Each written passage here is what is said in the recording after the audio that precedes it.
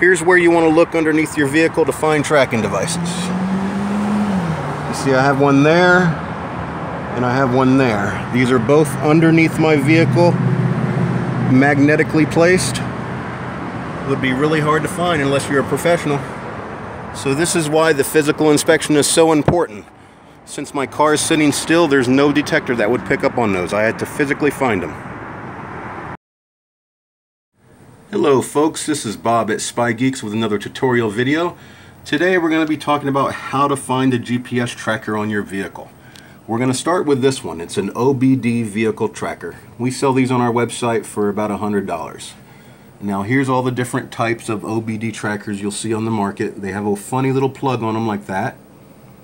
Now you want to go out to your vehicle and locate this port. If you're having trouble finding your OBD port, then there's a website you can go to here called carmd.com, and they have a little section where you can type in the make and model of your vehicle, and it'll actually show you a picture of where the OBD port is in your particular car. It shows you right where it's at. So you want to go check out that port and see if there's anything plugged in that looks like these.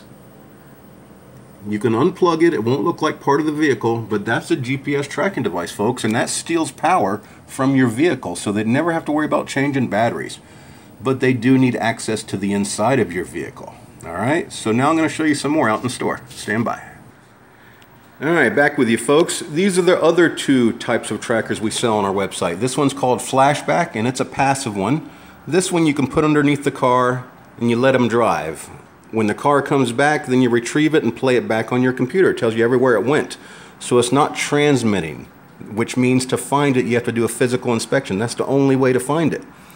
The other one we sell is a real-time tracker. It's in this heavy-duty earth magnet case, and this goes underneath the vehicle, and here's the tracker on the inside. You could either place it inside this case or put some Velcro on it and put it up in the dash or something, you know? So there's many ways to put these in even if you don't have access. Here's all the other different types I've sold or either found doing sweeps on the market here. Like this one I found in a car, and it had Velcro. If I didn't do my physical inspection, I would have never found this. Which reminds me, you can't rely on bug detectors, folks. Right here, there's a little cheap bug detector for $59. These do not pick up tracking devices. The ones that do pick up tracking devices are way more expensive, like this one on our website, $338. The reason this works is because it picks up the cellular network.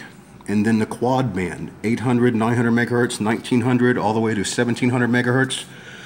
You need to be able to detect for all those frequencies if you're picking up a tracking device. But don't rely on that. It's your physical inspection. The reason is tracking devices have a movement sensor built in. Unless the car is moving more than 11 miles an hour, it's not even transmitting. So you have to do the physical inspection.